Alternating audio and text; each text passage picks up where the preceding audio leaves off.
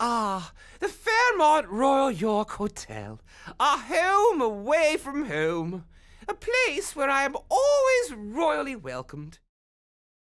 Where we can relax and make ourselves at home, whether in the lobby, experiencing the luxurious ambience fit for a queen, or in the superlative comfort of the regally appointed rooms and luxury suites, indulging in their famous high tea.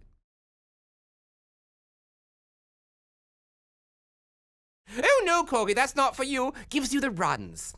I simply must take some of these home to Buckingham P. Hello.